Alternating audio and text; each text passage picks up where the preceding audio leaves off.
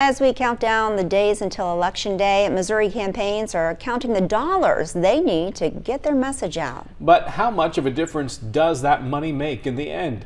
WGEM Missouri Capitol reporter Hannah Falcon dug through campaign finance reports to find out. In such a big election year, campaigns of all nature are raising a lot of money. But this year, it's the issues, not the candidates, that are getting the biggest donations. The clock is ticking for campaigns to get the word out to voters. But those on both sides of issues like abortion and gambling aren't sitting by watching the clock. They are spending millions on ads. Amendment 3 is on the ballot to end the ban. Missourians for Constitutional Freedom debuted its new TV ad Tuesday. This is the campaign that's raised the most money according to Missouri Ethics Commission records. Sitting on more than $16 million, the campaign to legalize abortion in Missouri has outraised its counter-campaigns, which have not even raised a combined $1 million.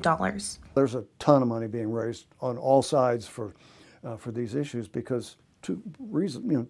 A lot of people feel very strongly about it, and it's going to have significant economic consequences for the state, one way or the other. Political science professor Terry Smith with Columbia College says the campaigns think before they spend. Very careful planning.